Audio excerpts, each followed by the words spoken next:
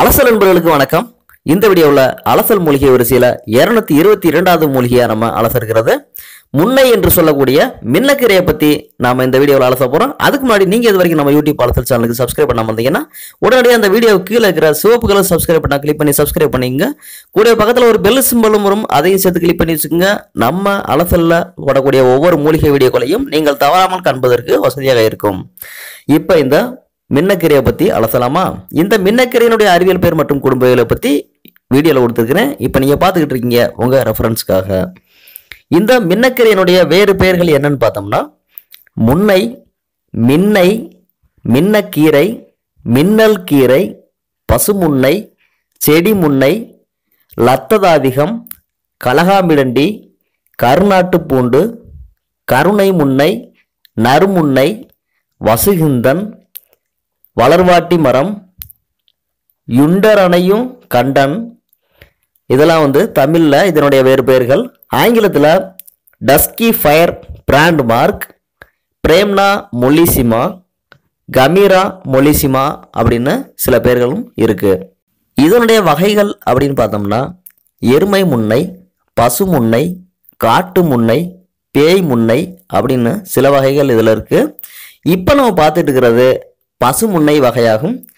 அடுத்து இது எங்கெல்லாம் வளருது அப்படின்னு பார்த்தோம்னா இந்த மின்னல் அல்லது மின்னக்கீரையானது மலை சரிவுகளை ஒட்டிய அடிவார பகுதிகள், மிதமான மழை பெறும் வெப்பமான பகுதிகளில் உள்ள காடுகள், வேலிகள், சரளை நிலப்பகுதிகளில் வளரும் குறுமர இனம்தான் இந்த மின்னல் கீரை.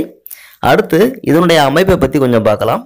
இந்த மின்னக்கீரையானது அதிகபட்சம் 18 அடி வரை வளரக்கூடிய குறு மர இனமாகும். ஆனால் நமது பகுதிகளில் இந்த அளவுக்கு மரத்தை பார்க்க முடியவில்லை.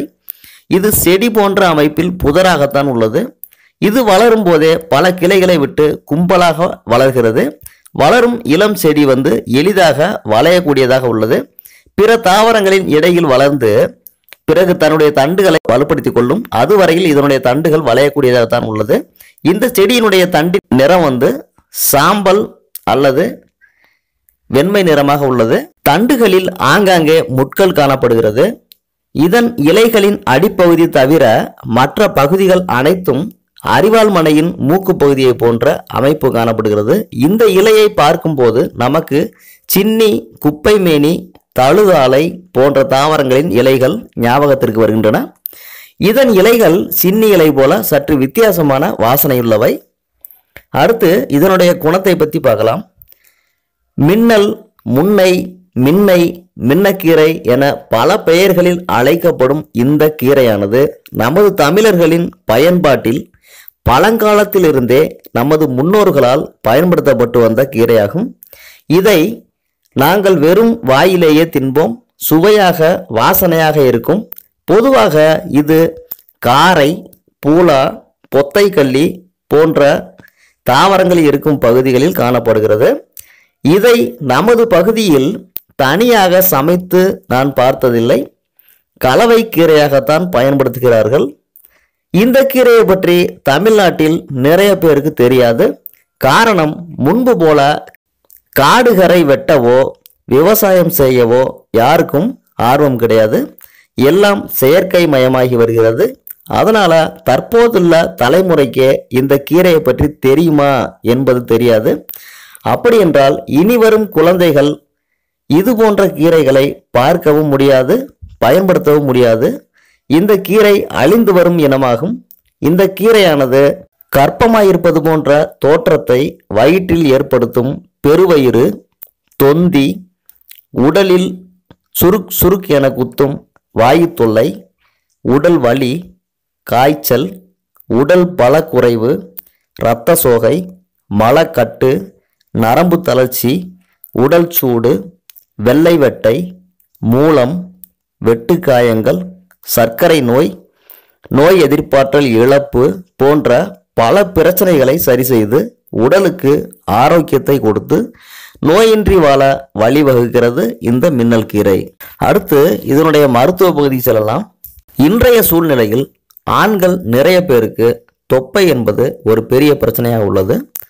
இதற்கு இந்த மின்னல் கீரை 2 கைப்பிடி அளவு, எலுமிச்சை ஒரு பழத்தினுடைய சாறு, மற்றும் உப்பு, கல் உப்பு 1 கைப்பிடி அளவு, இது எல்லாத்தையுமே எடுத்து 1 லிட்டர் தண்ணியில் போட்டு கொதிக்க வைத்து பொறுக்கும் சூட்டில் தொப்பையில் ஊற்றி வந்தால் வயிறு குறையும். இந்த நீரில் ஒத்தடமும் கொடுக்கலாம். அடுத்து இந்த மின்னல் கீரை இலைகளை அரைத்து வெட்டுக்காயம் மற்றும் புண்களுக்கு வைத்து கட்ட விரைவில் ஆறும்.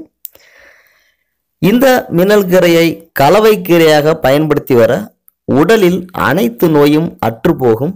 இந்த கீரையுடன் மகிழி, குமுட்டி, கோவை, நாயுருவி, குப்பைக்கீரை, அகத்தி, முருங்கை என எந்தெந்த கீரை கிடைக்கிறதோ கிடைக்கக்கூடிய அனைத்து கீரைகளையும் ஒன்றாக போட்டு மற்ற கீரைகளை அவிப்பது போலவே அவித்து நீரை இருத்து தாளித்து வைத்து கொண்டு சாப்பிடலாம். ஒரு வித்தியாசமான சுவை இருக்கும். நான் சிறு வயதில் இதனை சாப்பிட்டுள்ளேன். இதனுடன் சுண்டைக்காய்களை போட்டு அவித்து தாளித்தும் சாப்பிடலாம். அது ஒரு தனி சுவையாக இருக்கும். இதன் பட்டைகளை 50 கிராம் அளவு எடுத்து 1/4 லிட்டர் நீரில் போட்டு 100 மில்லி அளவு வற்ற காய்ச்சி குடித்தால் சுகர் குறையும்.